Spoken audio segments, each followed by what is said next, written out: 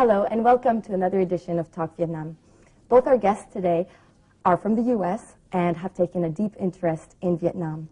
Today we're going to meet David Lam and Sandy Northrop. David Lam is the author of the book entitled Vietnam Now, which is the story of an American who sets out to learn about the impacts of the war and how it has affected contemporary Vietnamese ways of life. And Sandy is a veteran documentary filmmaker. They are here today to share their insights on Vietnam. David Lam's travels as a foreign correspondent for the Los Angeles Times have taken him to more than 120 countries and to all 7 continents during his 34 years with the paper. His reporting has been nominated 8 times for a Pulitzer Prize. From 1968 to 1970, he worked in Saigon as a battlefront correspondent. In 1997, he returned to work as Los Angeles Times bureau chief for Southeast Asia, based in Hanoi.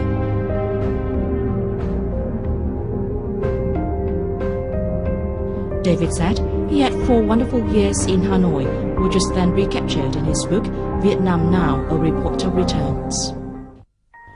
Sandy Northrop is a producer, director, and editor whose documentaries have been shown on PBS.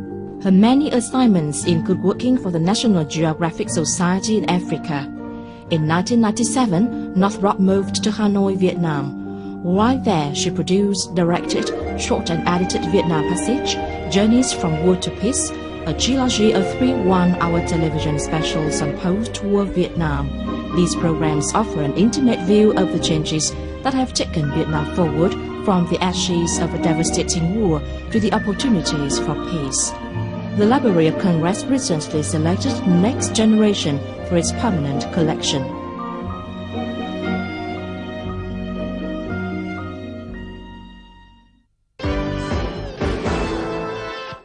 Thank you, David and Sandy, for coming on the show. Really appreciate your taking the time. Now, you're here for a particular reason this time, or was it just a normal visit? It was my birthday. Happy birthday. Thank you very much, a big number. And we decided... 70 years old. 70 years old? We'll say. You don't look it. Yeah, fantastic. Right. Thank you. Okay. And we decided we didn't know where to celebrate my birthday, and we said, gee, let's go back to Vietnam, where we lived for 4 years. And so we've had a wonderful time. We've gone to Phu Quoc for the first time, and here in Hanoi, and it's great being back. It feels very much like home. Now, David, I want to talk a little bit about your career. You served as a wartime reporter in the 70s for 6 years.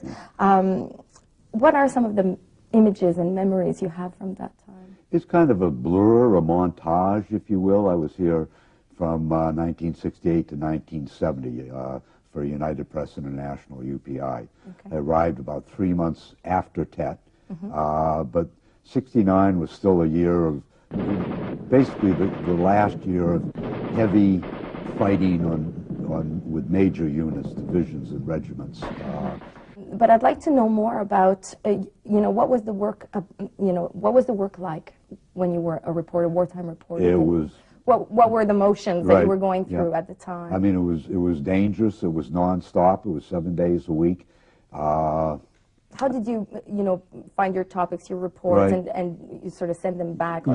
You went places, and we had UPI probably had 15 people based in Saigon, photographers, reporters, editors, and I spent the vast majority of my time in the Central Highlands around Pleiku and Da Nang with the Marines. And you would just, you go out every day and you'd just catch up with the unit, and sometimes things would happen and you had news, and sometimes they wouldn't. And the hardest thing in those days was the communications, because if you had a great story in Da Nang, obviously there were no faxes then, no cell phones, we didn't have access to telex even. And so getting your story back to the office in Saigon and you couldn't just call Saigon directly. From Da Nang, you had to go through a whole series of switchboards. Wow. And you get the Da Nang operator, and you say, Da Nang, get me Phu Bai. And he may not come on, the operator. If you get Phu Bai, you'd say, Phu Bai, get me some other city. And it would take about 6 connections to get to your office. And when you did get through to Saigon, it was possible the editor was out having a beer at the Bunny Bar next door, and the phone didn't answer. And it was just, you spent hours just figuring out, filing your story. Now, did you use military channels for Yeah, communication? we had, as accredited correspondents, you had access to military transportation, briefings, and so forth. So you would just go out to the airport, and there were actually scheduled military flights, say from Saigon to Da Nang, and you go out to a helicopter landing spot, and you'd run up when one came in and say, "Are you going to where I wanted to go to?" And if he was, you'd say, "Get on board." And if you say, "No, I'm going here," then you waited for another one to come in. Completely pragmatic. Yeah, right, exactly, yeah. And that's great. Any fondest memories or difficult memories that you'd like to share with us? My fondest memory the first time was leaving Vietnam. I mean, you know, thank God I survived this. Yeah. I'm getting out. I'm going back to the... Yeah, you're still alive. Yeah, and what we used to call the big PX in the sky, and that was the United States. And we were in Saigon for the 25th anniversary of the end of the American War. And it was so different because you have all the children, you know, the parades, the wonderful color that comes with Vietnam, and celebrations like that. And the juxtaposition about what Dave's describing at the end of the war in '75, and the fear of Americans, and all the Americans that had come back for the 25th anniversary was phenomenal. Yeah. Tell me, Sandy, about your first experience coming to Vietnam. You know, we fell in love with it immediately. We've lived in a lot of different countries. We've lived in Kenya, we lived in Nairobi, Kenya, in Cairo, Egypt, and so this was our third posting for me abroad. And Vietnam sounded interesting. I had been a hippie. I protested the war. Dave and I say we would have been on different sides of the war at the time. So I didn't know what to expect. I'd never spent a lot of time in Asia. And immediately it was a love affair, and it was the people. Everybody was kind, they were generous, they were just outgoing, and especially the young kids. They were just determined that they had been on economic hard times, they had grown up poor, we knew about ration cards, we knew a lot about their lives as they told it to us, the stories. And they were just so eager to move on. They would practice their English on us. They would come into the office and read the paper, or they would ask questions about my cameras, or how to do this. They were working 2 jobs. They were going to school. They wanted to be a part of their own dream, and they were making their dreams happen. And that's what we fell in love with. We loved it from the minute.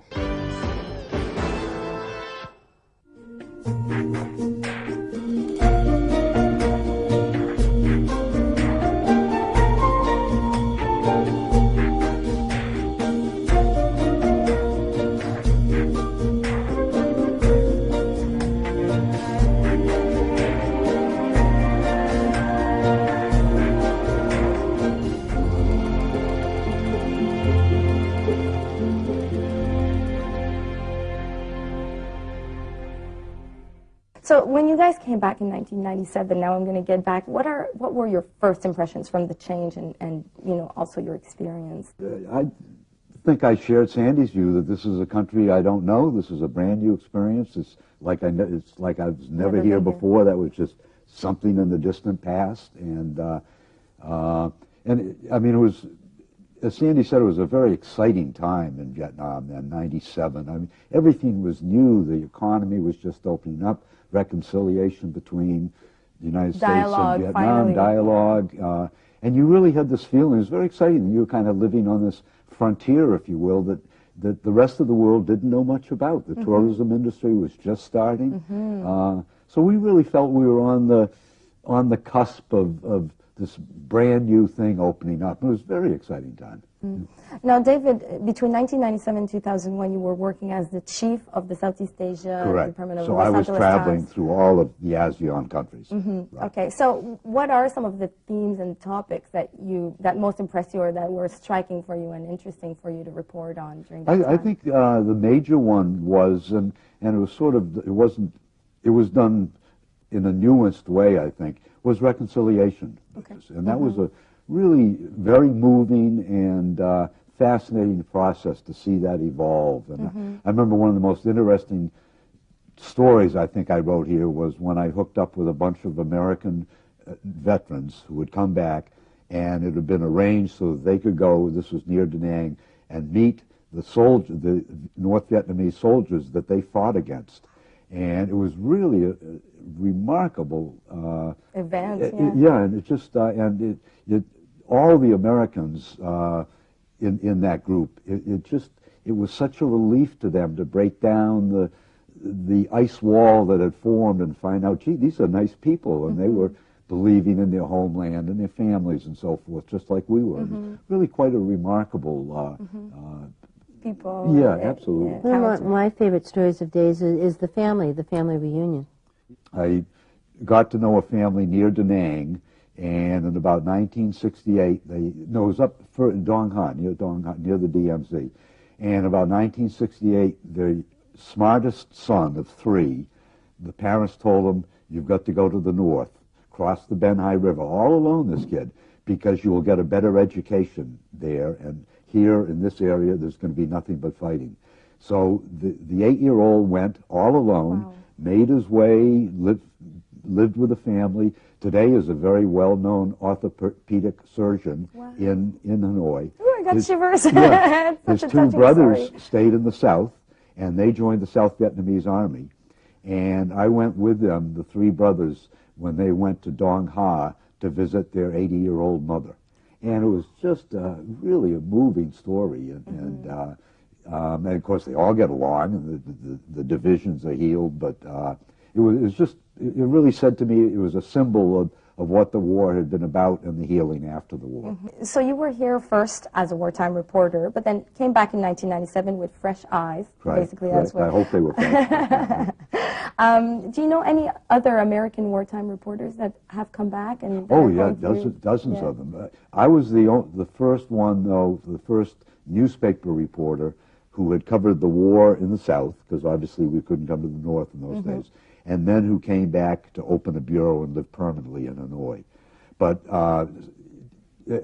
sometimes there would be 500 reporters running around Vietnam during the war, and during Tet it got up to like 1,500. Wow. And so I know scores of them, and I'd say the majority have been back at least to find out, for a week or whatever. What's it like today? Yeah, exactly. And there's going to be a big reunion of journalists in Ho Chi Minh City, April 25th. Okay. They're coming from all over the world, and so a lot of them have come back. But I was really fortunate that Sandy and I could live here, and we could really sink our feet into the society and learn. David, I'd like to know a little bit more about your work now in the U.S. What are you up to? Well, I took retired from the Los Angeles Times in 2004 after 34 years with the paper. And long time. And I do some freelancing now, magazine freelancing, and that's gotten me back to Vietnam twice for 2 articles, to Singapore and Indonesia a couple of months ago. And so my interest in Asia and Vietnam continues, and luckily I can find someone occasionally who will pay my way and pay a writer's fee. Yeah. That's great. And where are you guys settled now, currently in the U.S.? We live just outside of Washington, D.C. in Alexandria, Virginia, which is the United States, one of the United States' oldest cities. It was a port city. We used to have George Washington ride through about 1 block away. We weren't there. Robert E. Lee, the Civil War general for the South. Many people were stationed there, and we live in a house that's not old by Vietnamese standards, but it's 110 years old, and we just delight in living there. We've got a report from our VTV correspondent in the U.S. About the lives of Sandy and David, so let's take a look at that. This, I think, is our first Christmas, our first Tet in Vietnam. Was it? And so they're the trees. Kumquat trees, kumquat. right? Kumquat. Yeah. And people buying flowers. Oh, and this was our trip to the Rehabilitation camp outside of in Friendship Village. Yeah, but look at this. There's all the bicycles. Yeah. And still, the old quarter still looks like that, doesn't it? It really did. Yeah, it didn't really change. still looked pretty much the same. Yeah. These are the stories David and Sandy often recall together, though these moments are not many. Every day after breakfast, David goes to his study on the second floor, working toil throughout the day on his articles. This map marks the more than 120 countries David has been to during his career as a reporter, but Vietnam remains where he has the most affection for and connections with. That's why his room is packed with souvenirs from Vietnam. Downstairs, Sandy is concentrating on the new film projects. A veteran director-producer, contributing to tens of documentaries airing on PBS and National Geographic, Sandy still takes the most pride in the Vietnam trilogy. The 3 documentaries were made based on David and Sandy's experience in Vietnam. David and Sandy recall that the first days of their return home from the US were really difficult for them both because they missed the place. And finally, they found a source of consolation. We've got a lot of Vietnamese American friends here in Virginia and Washington, D.C. And we've got lots of friends at the Vietnamese embassy here and Americans that were diplomats in Hanoi. So part of it we've overcome by maintaining our contacts and our links to Vietnam and maybe even strengthening them. And we've been a good many Vietnamese coming to the United States, and when they come to Washington, some of them stay with us. So we really don't feel completely isolated from Vietnam anymore. We really feel we're quite aware of what's going on there politically and economically, and that's one of the ways I think we've overcome missing the place. And in the last 2 years, we've had a Tet dinner on Tet in a Vietnamese restaurant with about 8 friends. So you know, we still abide by the traditions. Yeah. Right. Although their current daily work does not have much to do with Vietnam, Sandy and David say they still consider Vietnam as a second home and an integral part of their lives.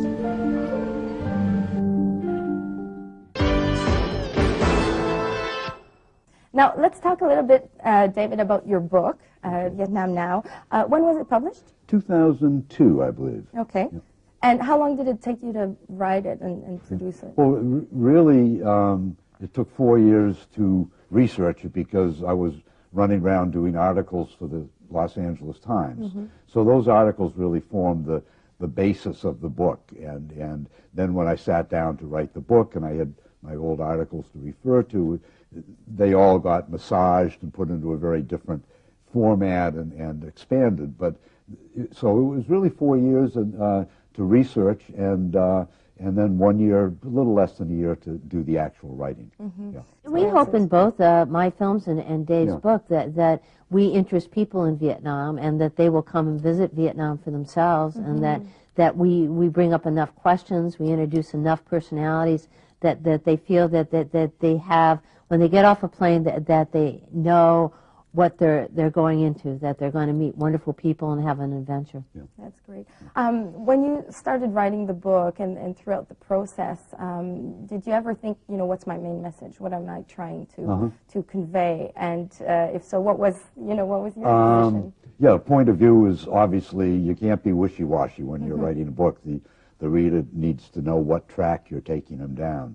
And I don't think I set out initially in writing the book to say reconciliation is one of the most interesting topics, but I think that just started evolving as I was writing, and perhaps it wasn't until I got halfway through that I saw how important the reconciliation theme was becoming to the book.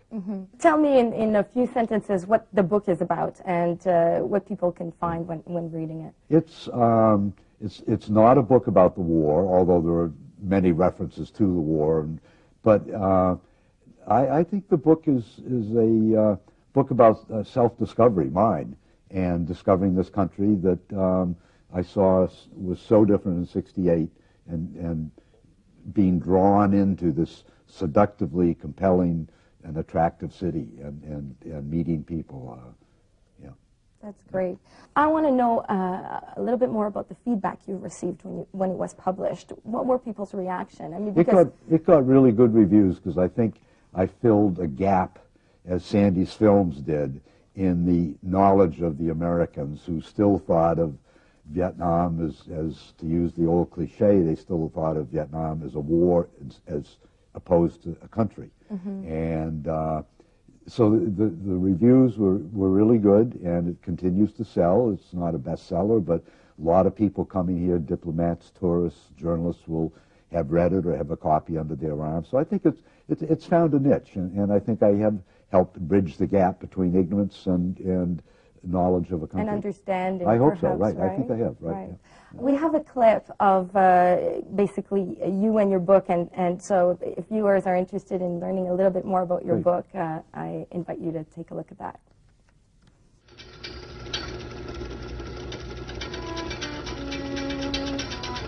David Lam missed Hanoi when he was away. He confessed this right from the first page of his book, Vietnam Now.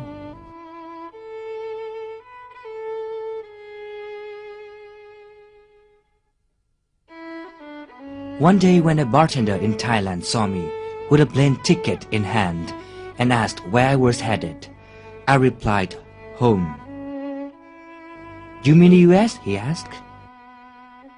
No, I said, Hanoi. Vietnam Now is told from the perspective of an American reporter returning after the war and wondering about its impact and curious to learn more about Vietnam's present way of life. Lam was touched by family reunions and the reconciliation with American veterans after the war, which he witnessed. His expertise as a seasoned reporter shines through in this book. Each chapter delves into a facet of present-day Vietnamese life, complete with interviews, descriptions, his personal reaction, and detailed analysis.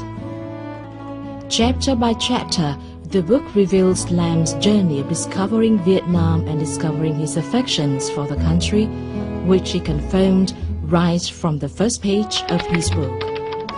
Vietnam was no longer just my meal drop. It was where I thought of home as being, and it seemed odd that I could feel so at peace in a land I once disliked so intensely. You also wrote, "The Vietnamese taught me many things about patience, the value of forgiveness, the strength of community and family." Now, did these realizations come at a specific time, or was it just, It was a collection, okay, right, of sort of over time, impressions over time, absolutely, yeah. Okay. And those are certainly, admirable qualities that every people in every country want to have, the family and the industriousness and so forth, and Vietnam really wears that logo on their forehead. They are indeed industrious people. And in terms of family values, Yeah, also, it's a lot of so role important, models. right? So ancestor worship, the whole thing. It's so important. Yeah. You both have a deep and thorough understanding of Vietnam and Vietnamese society and Vietnamese culture. Now, what would you say to someone who, perhaps only knows Vietnam through war images in the media and things like that? How would they, what would you like to know about Vietnam? I think we pretty much covered that. It's about the next generation and how they move forward, thinking that the American war really had no impact on them, and in fact it had all kinds of impact on them. That the moving forward, that this generation, let's say now the 35 and under are doing, it's just phenomenal, the steps that they've made, knowing where they've come from, as we were talking about the ration lines, and everything about their life has been just huge strides from the past. The changes we saw now from when we first came in 1997 are just unbelievable, unbelievable. And not only in terms of education, but healthcare has just gotten so much better. The cooperation between the United States is now nobody even talks about it. It's a thing of the past. When we were here, as we said, people talked about it all. How will this come about? What will the trade agreement be? It's over. Yeah. That was a moment in time, and everybody is just moving on and taking on the brass ring and running with it. Forward thinking. Very much so. Yeah. Now I want to turn to Sandy. You've produced a lot of documentary films in your lifetime, including 3 on Vietnam. Tell me a little bit about that. You know, I started doing, I've been making movies all my life. How long? 42 years. 42 years. So after I did the first film, which was on American reconciliation and Pete Peterson, I really began, Dave and I were both interested in, so how did the Vietnamese consider the American war?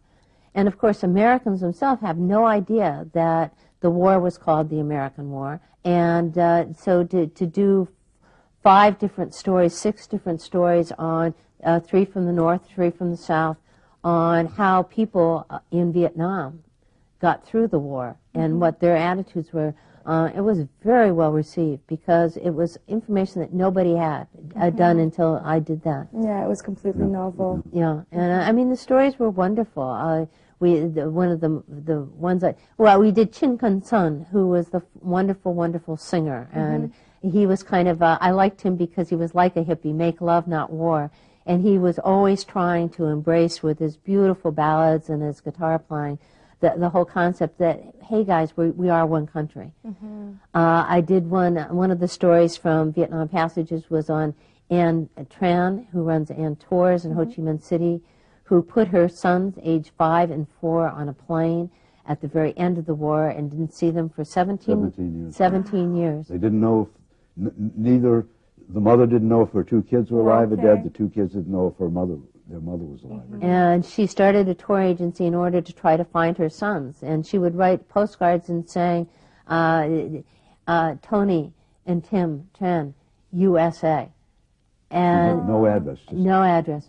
And so eventually there was a tourist from San Jose who arrived, and he says, you know, I can try to help you find your kids. And it turned out that Tony and Tim were growing up in San Jose, and that one day Tony picked up the phone, and a gentleman said, you know, found out the details. 3 months later, there was a phone call, and it was from his mother. That's fantastic. Yeah. And they came back, and Tony has never left.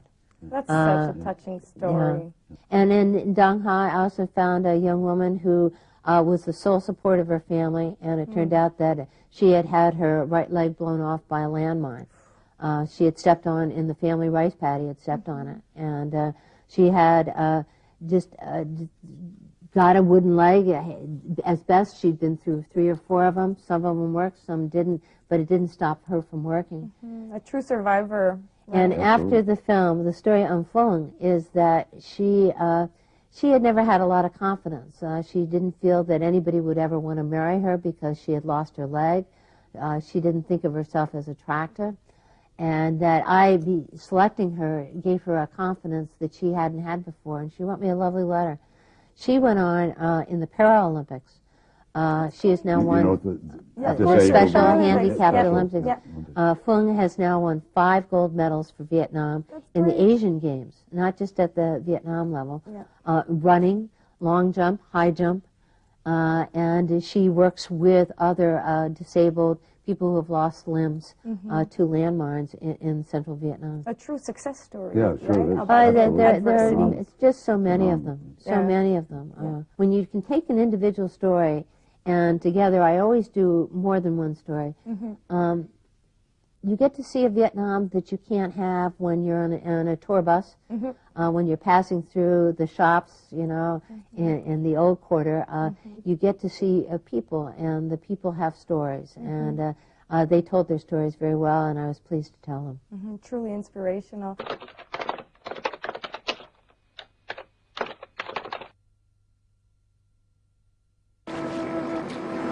In Vietnam, 80% of the population are farmers, and many are women. With torrential rains and floods predicted, Lê Thi Phuong works quickly to harvest her last remaining stalks of rice. My family is a farming family. I began farming when I was 13. The work is hard and keeps us busy, but you get used to it. Phuong is the sole supporter of her family. In 1993, Phuong was 17 years old when she stepped on a landmine. She and her father were working in the family's rice paddy that day. It was around 7:30. I stepped on something in the field.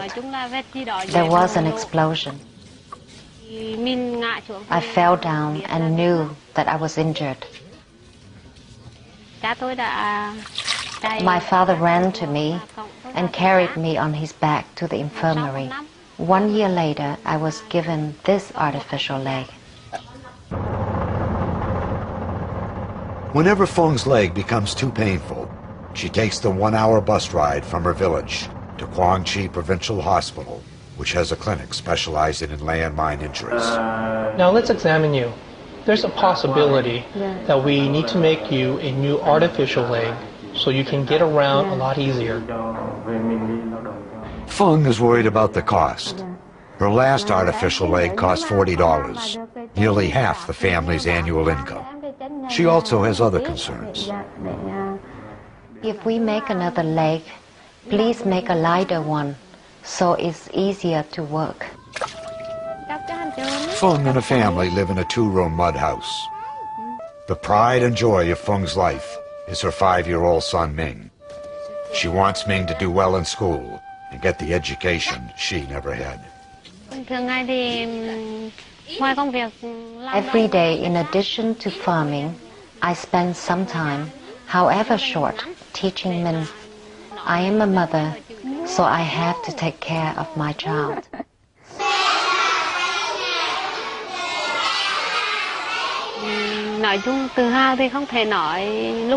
It's too soon to say that I'm proud of him, because he's still a small boy. But having him has been the greatest joy in my life. I don't know what the future holds for Min, but I hope his life will be a lot less difficult than mine.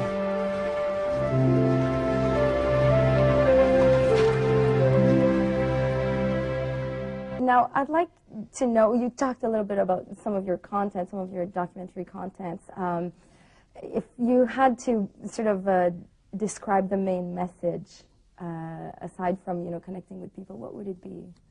Well, each one was really, each one had a different concept, because the first one was about reconciliation, as Dave talked about, very important to Americans. Yeah. All right, did that, check that off. Next one is, well, Americans, you know nothing about what the Vietnamese went through.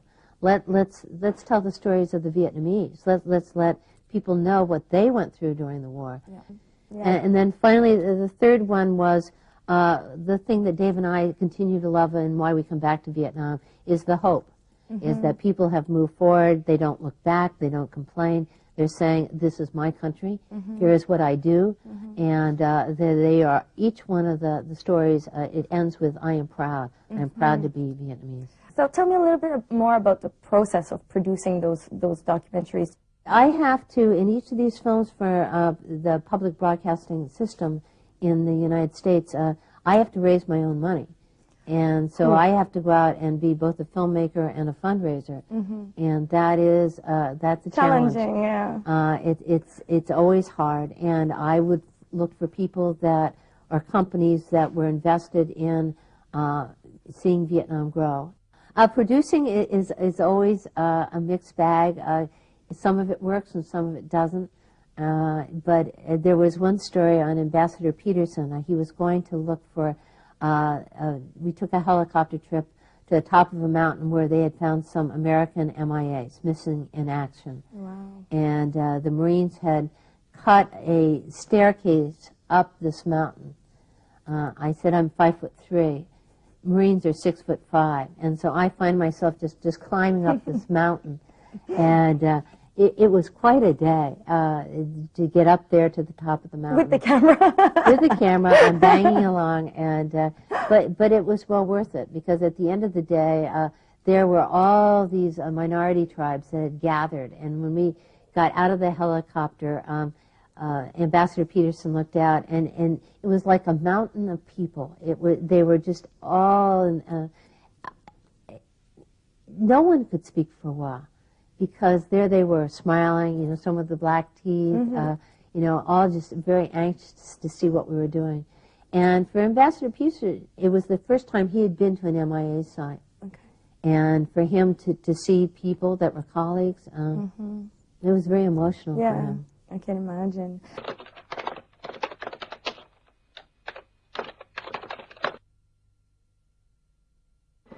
The greatest unresolved issue of the war is the fate of those soldiers still listed as missing in action, the MIAs.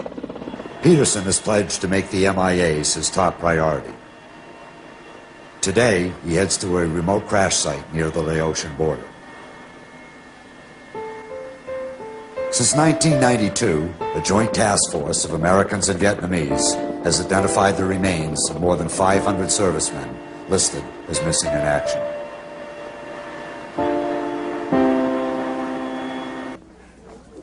Vietnamese cooperation has been key to these recovery efforts, from releasing pertinent archival documents to helping locate crash and burial sites. On January 10, 1968, First Lieutenant Earl Hopper's Phantom F-4 was shot down. The burned-out wreckage of his plane was located by the Vietnamese. This case has everything. So we have the data plate from the plane, we have bone enough for DNA, we have teeth, so the life support. So the case is very well-rounded as far as evidence goes. But at the next site, the situation's much more typical. And the pilot's body was ejected about 3 or 4 meters. Captain Ross Faubert was 38 years old when a surface-to-air missile ended his mission in 1965. This is the third time the task force has excavated at this site. Trenches now stretch over 300 feet down the hillside, but little confirming evidence has been found. So we interviewed 2 witnesses initially, which told us to dig in the second white area from the top that you see up there. So we dug this whole area, still haven't found the guy's remains. We've cleared this time 553 square meters. You can see that it's a Herculean effort to try and find one guy.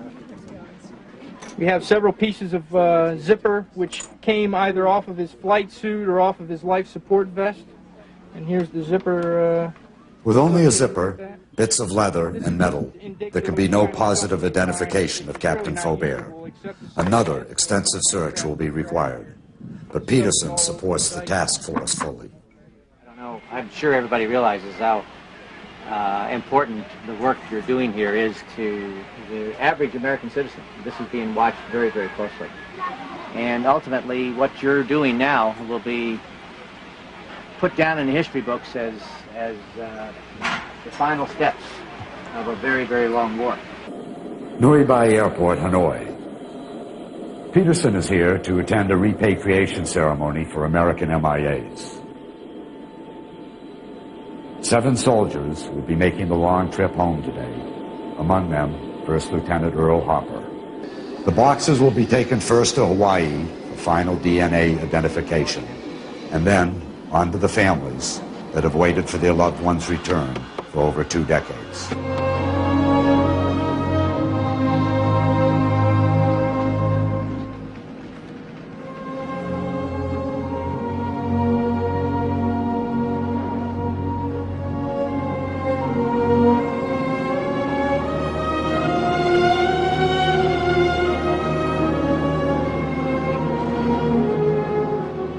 So, Sandy, what was the feedback you've received for your documentaries and the reaction of the public when they were watching? They've been incredibly well received over the years. I think of all the films I've done, I take the greatest pride in these. And the final film, Vietnam: The Next Generation, the Library of Congress, which is our national library, has taken it for its permanent collection.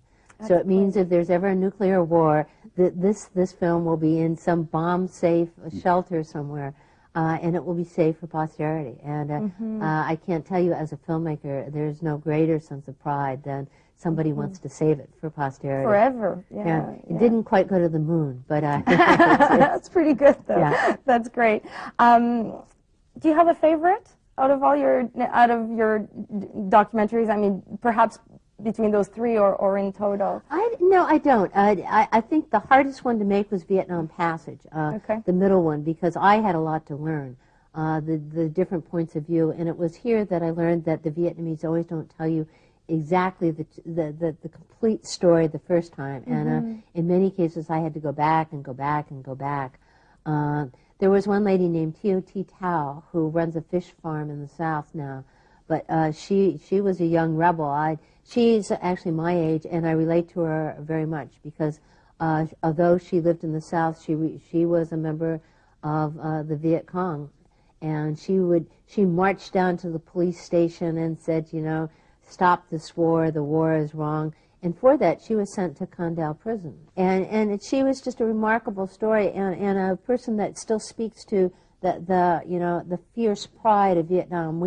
We are who we are. We do what we do, and we must fight for those rights. Now, I'd like to know about your future plans, perhaps after that documentary that you've just mentioned. But what are you looking forward to? Well, you know, I still have a couple more films in me. I don't know what they are. You know, I've had to move from film to tape and now to media, and it takes a lot of learning. And I now rely on the young kids in the United States to help me.